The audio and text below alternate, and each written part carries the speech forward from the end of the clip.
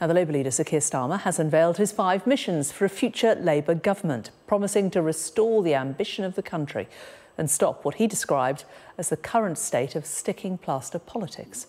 Let's look at the key pledges that he made this morning. He says he has 5 missions: for the UK to secure the highest economic growth in the G7, to make Britain a clean energy superpower with clean electricity by 2030, to build an NHS fit for the future. On crime, the Labour leader pledged to make the streets safe.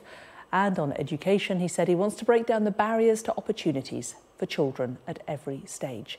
Let's listen to a little of what he had to say earlier. Every region and nation of the UK must be heard, but we have to come together. National missions for national renewal, the fastest growing economy in the G7, a clean energy superpower, public services that lift us up, a mission-driven government that will end sticking plaster politics, will unlock the pride and purpose that is in every community, will give this country its confidence, its hope, its future back. Now is the time for us all to be part of something bigger and to say with one voice, why not Britain? That's Sir Keir's plan for the government. Let's just compare it to the promises made by the Prime Minister, Rishi Sunak. He says the Conservative government wants to halve inflation, grow the economy and reduce debt. Plus, he's promised to cut NHS waiting lists and stop migrant boat crossings the Channel. Let's get more from our political correspondent, Joe Pike, who joins us now from Westminster. Joe, we do sometimes see these pledges being made. It isn't an official manifesto. Can we hold Keir Starmer to what he's saying today? I think we can, but they're pretty long-term pledges and there isn't a huge amount of detail.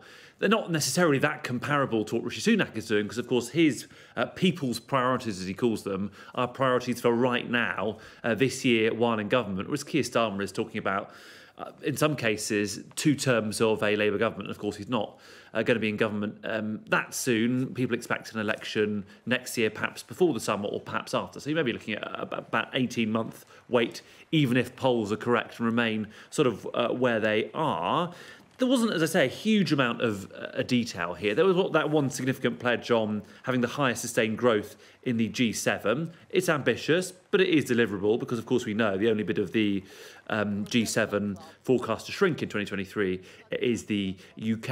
I thought, aside from putting out these broad policy areas he wants to focus on, I think Mr. Keir was perhaps road testing some sound bites that we're going to hear again and again and again over the coming months. He talked, I think, at least 4 or 5 times about sticking plaster politics, something people, he said, were bored of and want to end, and also spoke of having a mission-driven government. Clearly, this is the early steps of a general election campaign manifesto.